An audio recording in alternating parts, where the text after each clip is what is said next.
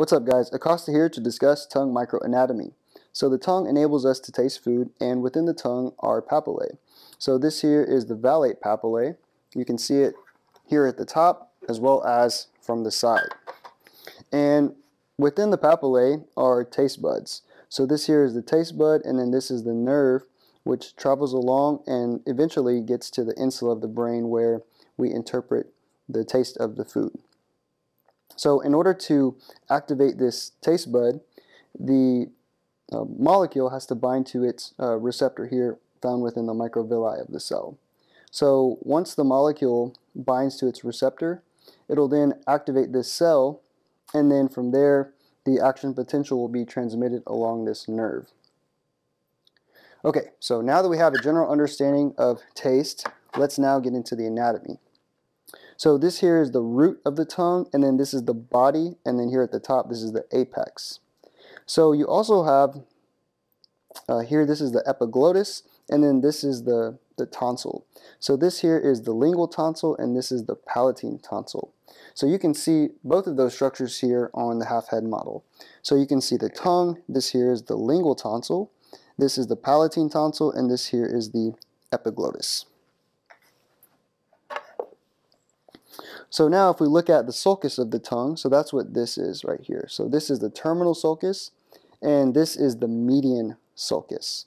So the terminal sulcus, that's what divides the anterior 2/3 of the tongue from the posterior 1/3 of the tongue.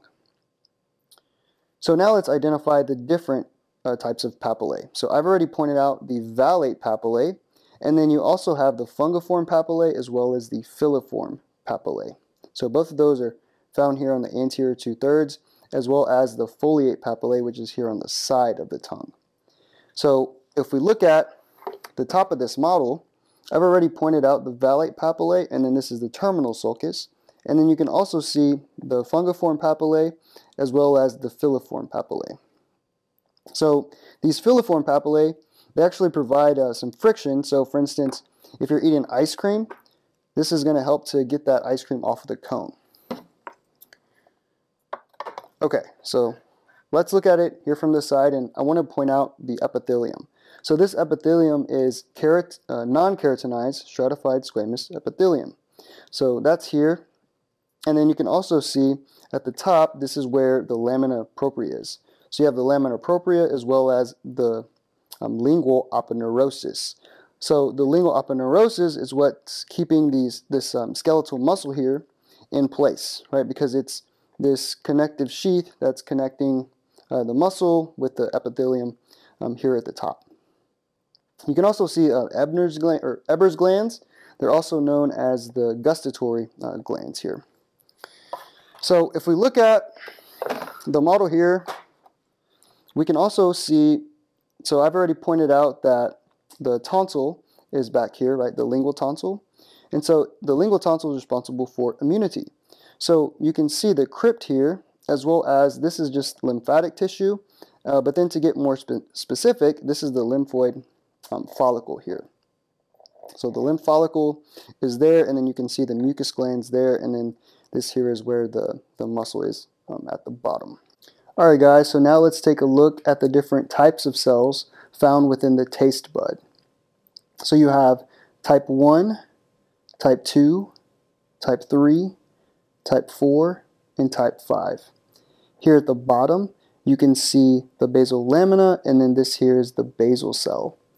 So for instance, when you eat something that's really hot and you burn your tongue, the basal cell is responsible for regenerating this stratified squamous epithelium. You also have a similar case here with type 4. This will also functions as a stem cell to regenerate these other guys. Okay, so a couple of other different structures. You have the taste pore, and then this is the microvilli at the top. So now let's talk about some of the specific functions of these different types of cells.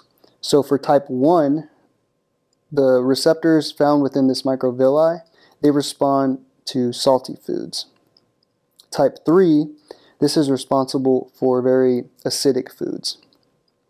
And then for type 2, this is for the G protein coupled receptors.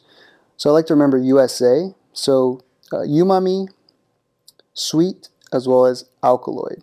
So umami refers to the amino acids. So for instance, glutamate and aspartate. Those will bind to their receptor found within that microvilli. And then for sweet, that's just for really sugary foods. And then for alkaloid, that's for bitter tasting compounds. So for instance, caffeine, that's an example. So once you activate that secondary messenger system, that signal will be transmitted along this nerve until it finally gets to the insula.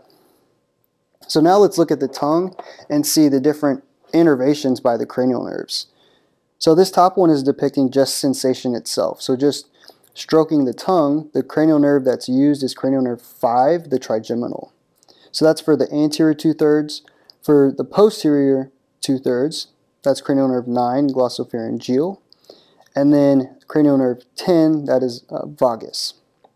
So then this tongue is showing the actual taste buds themselves, what cranial nerve is used. So here, this is cranial nerve. So this one was cranial nerve 5, so this one is cranial nerve 7, so facial. For the posterior third, this is cranial nerve 9, and then this is cranial nerve 10. So I said the posterior third, but you can see that there's a little bit of overlap here. So for instance, the valate papillae, which is right here, you can see that the valate papillae, it's utilizing cranial nerve number 9 here. So it's a little bit in front of where that anterior 2/3 is as far as for taste. So for instance, the fungiform and the filiform papillae, that sensory information is going to be transmitted here in the front, right, by cranial nerve 7. And then remember that the foliate papillae, that's here on the side. So that'll be for cranial nerve number 9. Okay, so that's going to do it for this video.